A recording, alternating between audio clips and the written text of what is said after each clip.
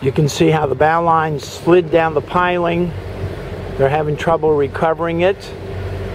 Instead of using a bowline or an I-splice, they actually used an inverted loop and choked it.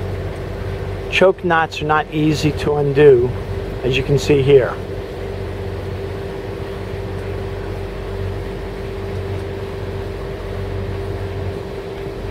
And of course, if you look on the stern of the boat, there's about 6 people on the dock giving advice.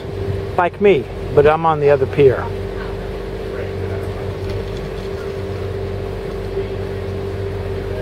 So I guess one lesson to learn here is learn how to tie bowlines.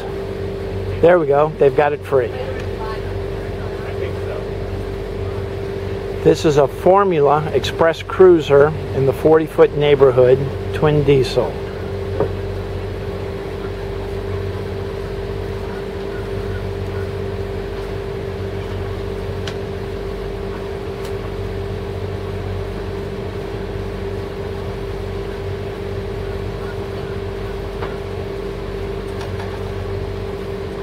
Now they're taking off the port line. Again, a choke knot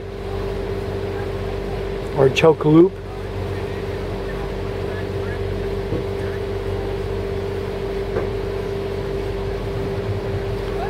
In case you're interested, we're in White Rock Marina, Rock Creek, Maryland, Chesapeake Bay.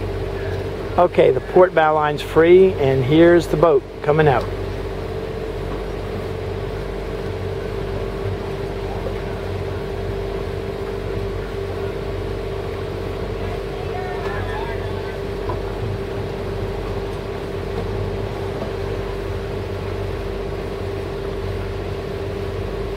This is a twin engine boat, no bow thruster.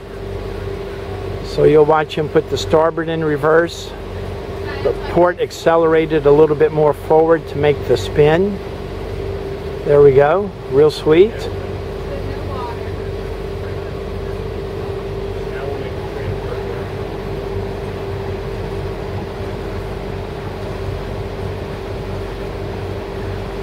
Now both engines forward. And away we go. So you heard the horn. Should sound one prolonged blast. I am leaving. But he did one prolonged and one short. I think he was just trying to wave goodbye to his buddies. If you want to learn more about docking, try our training videos. Ask Captain Chris.